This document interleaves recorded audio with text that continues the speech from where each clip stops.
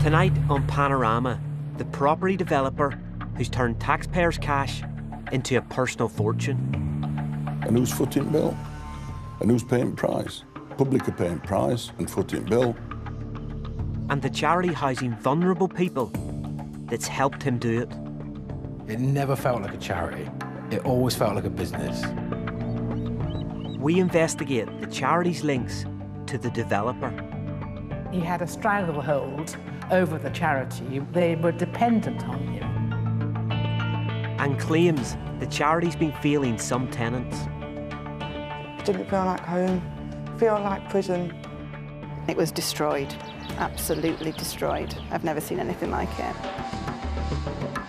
We ask, is public money being exploited for private gain? It's a really Wild West system. The winners are the people creaming off, quite often, very large profits.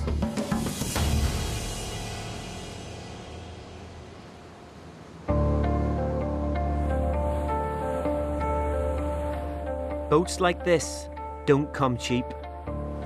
Most people would never have the opportunity to own a boat like this. It would cost you more than a couple of $100,000, and you can see why. One just like this was bought by a property developer called Paul O'Rourke. Here he is explaining his business model. We're a private limited company that buys properties for one price, develops them and sells them for another. That's what we do as a business. There's a bit more to it than that. And it's all about the housing benefit that can be claimed to house vulnerable people who need support. The government calls it exempt accommodation. Exempt accommodation is a particular type of supported housing which is exempt from housing benefit regulations, which means you can charge a higher rent. While there are good providers of this type of housing, there's mounting evidence this taxpayer-funded system is open to exploitation. It's a really Wild West system. The winners are the people creaming off, quite often, very large profits. You and I are paying for this situation every day that we pay tax. Paul O'Rourke works closely with a charity called MySpace Housing Solutions. It's a registered provider of social housing. This is the village of North Wingfield in Derbyshire. In 2018, Paul O'Rourke bought Arkham House here. MySpace took a 20-year lease on the property and used it to house and support vulnerable people. It's a really community-based village. Is that it there? Yeah, that's the building. Charlie Hamilton Kay works with people affected by antisocial behaviour. By the middle of 2019, just weeks after tenants moved into Arkham House, she was already dealing with problems. The behaviour was constant: drunkenness, loud music, suspected drug use, early hours of the morning, late hours of night, constant reports and calls to the police. It was really terrifying. Armed police cordoned off the street a few months later when 4 masked men were seen running out of Arkham House, one wielding a machete. All of the residents were immediately told to stay in their homes, doors, windows locked, not to come out until the police told them that they could exit their properties. It was absolutely devastating for this community.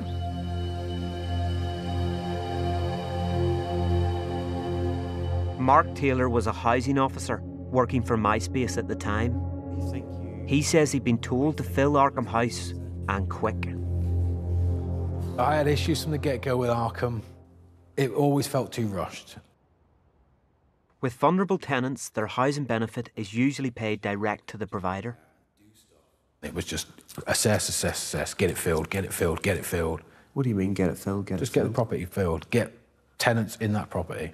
We need to start claiming rent. It never felt like a charity. It always felt like a business. The tenants had dozens of convictions between them, and some had had addiction problems. MySpace says all tenants should get at least 3 hours of support a week. My time was that thinly stretched that was I able to offer them the support they needed? Quite clearly I wasn't, because it descended into absolute chaos. Mark was worried about the impact on the village and the many elderly people who lived there. And did you raise this with senior management? I'd raised it time and time again, that the process was flawed and that we couldn't be putting drug addicts and alcoholics into Arkham House. MySpace denies it was under pressure to fill Arkham House. It says people are at the centre of everything it does, and it's distressing that it failed some of its tenants and staff.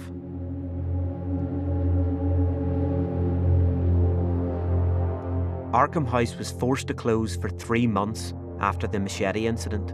Only then was Charlie able to see inside.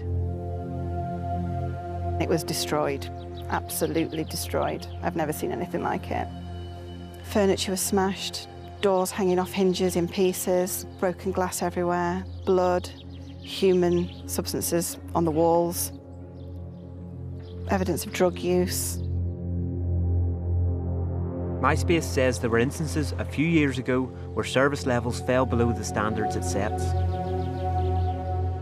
It says lessons were learnt and procedures were improved. When property developer Paul O'Rourke bought Arkham House, along with several other properties, he paid around £2.25 million. He then paired up MySpace with a property investor. MySpace signed leases with the investor, and Paul O'Rourke sold the properties for £3.9 million, £1.5 million more than he'd paid. A tidy sum. What made the properties so much more valuable to the investor were long leases with rent paid for by the taxpayer through housing benefit. You've got people who are actively targeting people with support needs so that they can make money out of the situation, and that should not be allowed. Paul O'Rourke helped set up MySpace in 2012, and since then the charity has received around £100 million of public money. Paul O'Rourke says he's not been involved in the running of the charity since 2016. Since then, he's concentrated on his property business, enabling homes.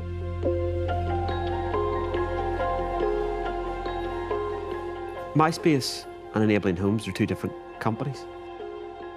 They are. On paper, they're two different companies, but in reality, they don't work separately.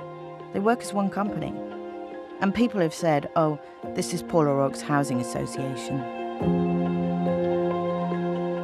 This former employee believes Paul O'Rourke was still pulling strings inside the charity after he stepped away. We've disguised her identity as she fears speaking openly will affect her current job.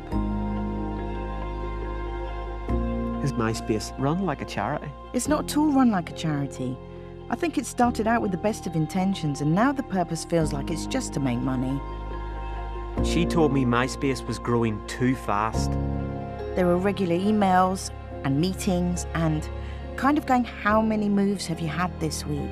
How many moves are you planning for next week? And the kind of churn is like they're talking about a tin of tuna on a shelf rather than a person.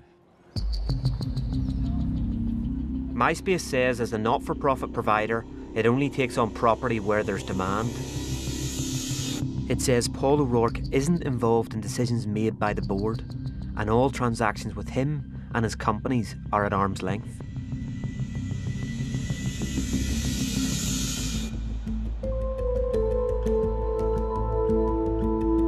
Blackpool, and a block of 8 flats. Another property once owned by Paul O'Rourke and sold on to investors with the lease to MySpace. Chris, Gemma and Louise, who have all struggled with their mental health, lived here from 2020 until late last year. It looks like quite a nice building. It does out from the outside, but when obviously you get in there and it's not good at all. There's so many bad memories here. What sort of things happened when you were living there? Well, every day there was like door being booted in, door hinges off, kicking. screaming, shouting, swearing and chucking drugs outside the window, and it feels like it's crack house. MySpace says antisocial behaviour is not uncommon due to the vulnerabilities and complex needs of the tenants being supported. But Louise says she didn't feel like she was getting much support. They just advise you to stay in, lock your doors and basically phone the police. How did it affect you? Personally, myself, I ended up having a really hard time with my mental health and physical health. It doesn't feel like home. It doesn't. It feels like prison, actually like a prison. People living nearby say there's still serious antisocial behaviour here. I'm on the verge of breaking. Can't cope with it. I've had enough. I just want to go. I can't do it no more. I just don't want to live here. I hate it. MySpace says it's supporting those affected and rehousing 2 tenants who've been carrying out antisocial behaviour.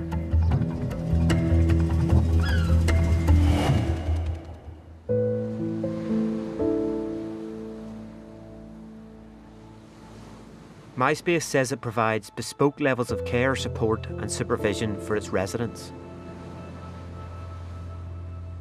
But we've been told that hasn't always been the case. Steve Andrews had a history of serious mental health issues and had previously tried to take his own life.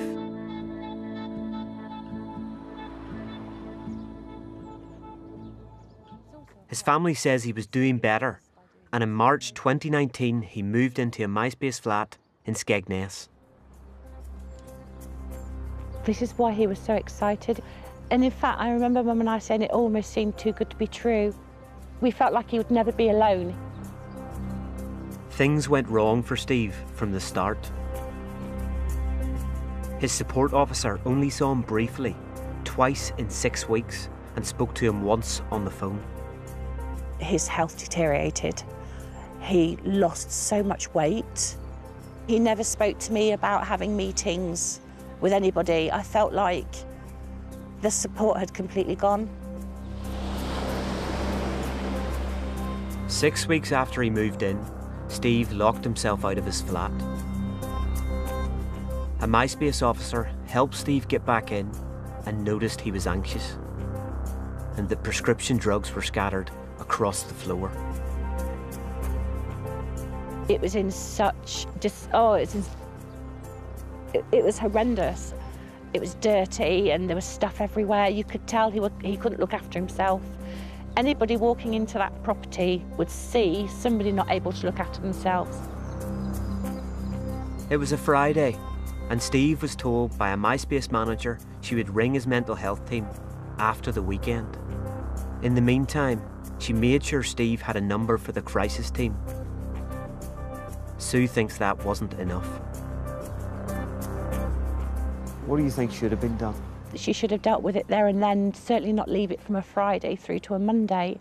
That's a whole weekend of him struggling and feeling unsupported. It's disgusting. Early on Sunday morning, Steve took his own life on Skegness Beach. They didn't do what they were supposed to do. Protect him, you know, by doing the updates, by visiting him, making sure they know what's going on in their own buildings. I think that's where he was let down. MySpace says Mr. Andrews' death was a tragedy and its sympathies remain with his family and friends. It says the coroner did not reach the conclusion that MySpace bore any responsibility for his death. We've discovered dozens more MySpace tenants have died. In a 2-year period from June 2018, 47 tenants died. More than a third died as a result of natural, medical, or unknown causes. 4 were alcohol-related. 6 people took their own lives, and there were 19 drug-related deaths. I think that is absolutely scandalous. That is a totally unacceptable loss of life. Matt Downey of Crisis says his charity helps hundreds of people in exempt accommodation every year. These are very chaotic individuals with complex needs. Do we not have to accept the fact that people of that nature, as awful as it is, will die? I don't accept that it's inevitable. It's not acceptable to say that people will die of overdoses. On the face of what you've said, what you've described, the level of deaths would say that the support is not being provided. Is 47 across a 2-year period a large number? It depends out of how many tenants, but it seems like a high number to me. Would that raise concerns with you, a red flag? I think we'd be very concerned if the provider, A, hadn't identified that itself and wasn't trying to do something itself, and B, we'd be surprised and concerned if it hadn't come to us to talk about that pattern.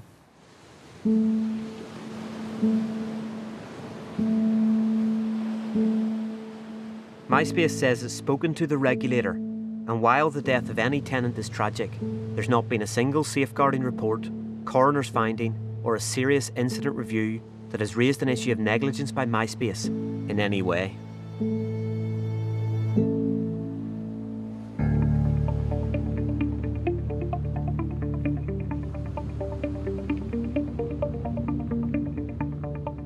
So far, I've discovered there have been serious problems for some MySpace tenants. Next, I want to know how many MySpace properties used to be owned by Paul O'Rourke and how much money he's made. Here's one in East Yorkshire. In 2019, this block was bought for £800,000, leased to MySpace and then sold for almost 1.6 million, all on the same day. Paul O'Rourke says after expenses, the deal made him just shy of £400,000. If the individual you're describing has worked out how this system can be exploited, you can bet for sure that he's not the only person that's worked that out. And it may well be he's not done anything wrong in terms of anything illegal. But morally, it's got to be questionable. And in terms of how we want our housing benefit to be spent, it must be completely wrong.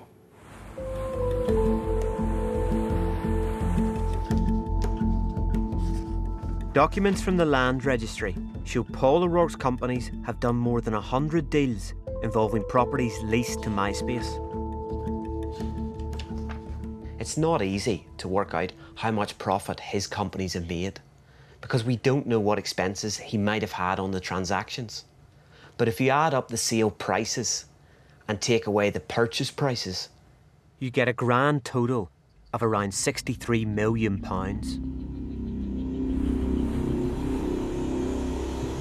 Paul O'Rourke disputes this figure and says it's very misleading.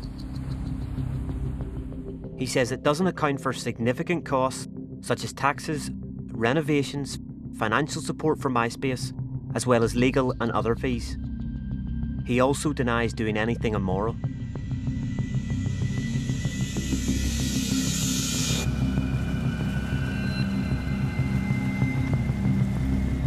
But could there be a conflict of interest between the charity and the property millionaire? I've been passed evidence, internal documents, that raise more questions about Paul O'Rourke's relationship with MySpace after he says he stepped away in 2016.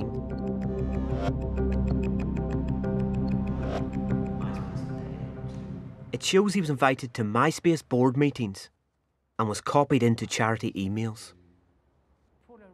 We showed this evidence to an expert in charity law. Mr. O'Rourke was personally involving himself in the management of the charity. Do you think it's an appropriate relationship? I regard it as totally inappropriate. We've learned just how financially dependent MySpace was on Paul O'Rourke. In 2020, he donated virtually all the money MySpace says it spent supporting its tenants, £6 million. he had a stranglehold over the charity. He was able to get the charity to do whatever he wanted because they relied on him, they were dependent on him. We've also discovered that Paul O'Rourke owed the charity a small fortune, £4.7 million. MySpace say 2.2 million has been repaid, with the rest due next month. Documents from 2018 to 2021 appear to show MySpace agreeing to pay loans at the request of Paul O'Rourke's company, Enabling Homes.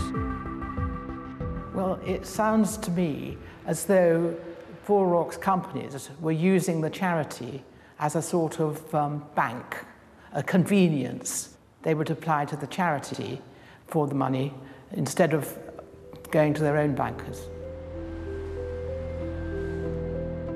Paul O'Rourke and MySpace both strenuously deny he has undue influence and say he's one of a number of suppliers.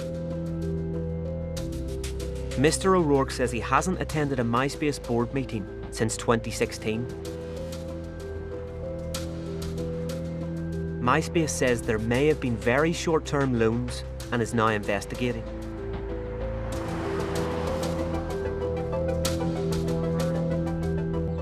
Here in Bolsover, Derbyshire, the local council tried to take on MySpace. This is the block of 16 flats that is run by MySpace. The council hands out housing benefit on behalf of the government, but in 2017 it refused to pay the charity the £360 a week it wanted for each one-bedroom flat. It just didn't stack up. In what way? Well, they're charging more for rent than everybody else. It just didn't feel right to me. How can I put it? It didn't sit comfortable with me. At a rent tribunal earlier this year, the council argued Paul O'Rourke was indirectly profiting from high charges MySpace were claiming. The judge didn't agree, saying he'd seen no evidence to suggest impropriety and the rent was fair. I show Councillor Fritchley some of the documents from our whistleblowers. Well, they showed that there's a link between Paul O'Rourke and MySpace. And that's why we failed in front of the judge, because we couldn't establish that link. I think if we got this documentation, we would have established that link. Since the tribunal, Bolsover has now paid MySpace hundreds of thousands of pounds in backdated benefits. Not best pleased, not best pleased. And who's footing bill? And who's paying price? Public are paying price and footing bill.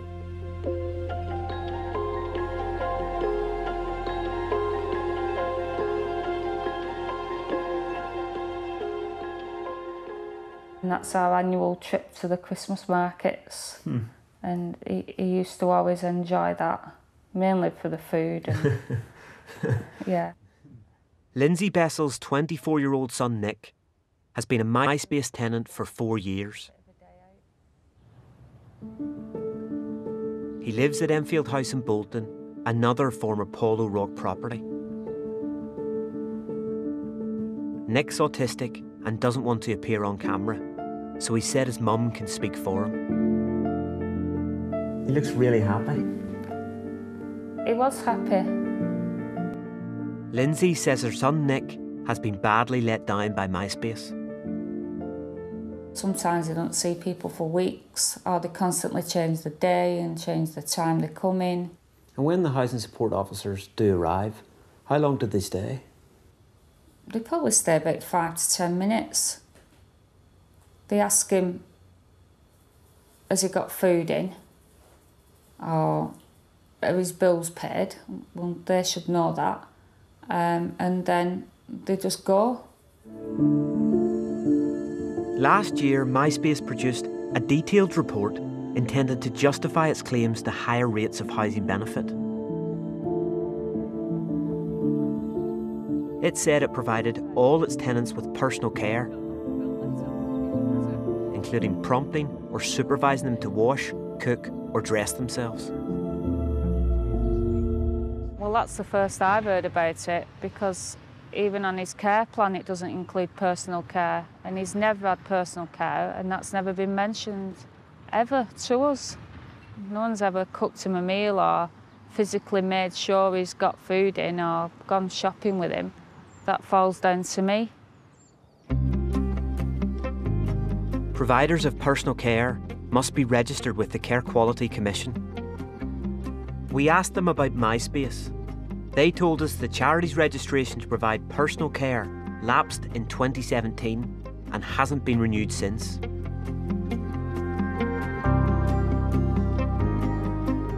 MySpace says it now intends to register with the CQC. It says its records show Nick was contacted regularly, but has launched an investigation into his case. MySpace have consistently told us there is nothing inappropriate about Paul O'Rourke's relationship with the charity. But we've discovered some members of MySpace's board have connections to him or his businesses.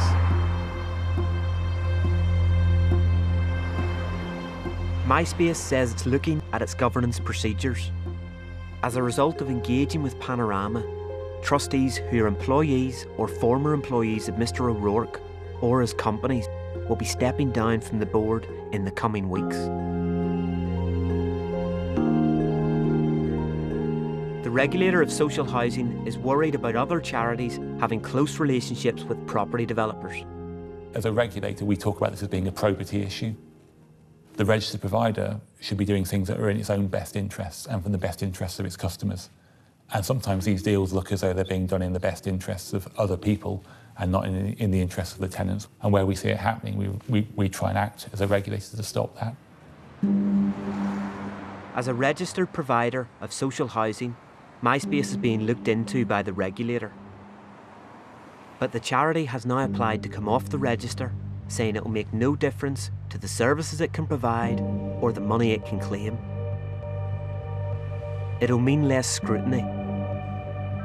There are calls for the regulations to be overhauled to better protect both tenants and taxpayers. This is a national scandal because at least £800 million of taxpayers' money is going to pay for this form of exempt accommodation. We think there's somewhere around 150,000 people living in this situation. So the only way forward is for the government to grasp this problem, grasp the seriousness, the size and the severity of it, and deal with it in a kind of comprehensive way. The government says there are many excellent supported housing providers, but says it's recently announced new laws to protect residents and give councils stronger powers to intervene, backed by an investment of £20 million.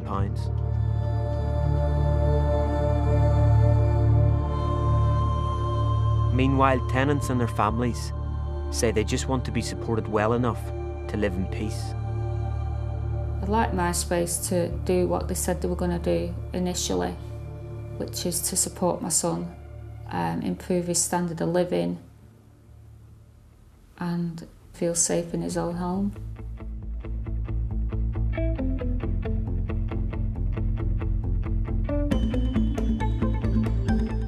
A brutal battle told by those who lived it. 40 years on and with unflinching honesty, Our Falklands War, a frontline story, is now on BBC iPlayer.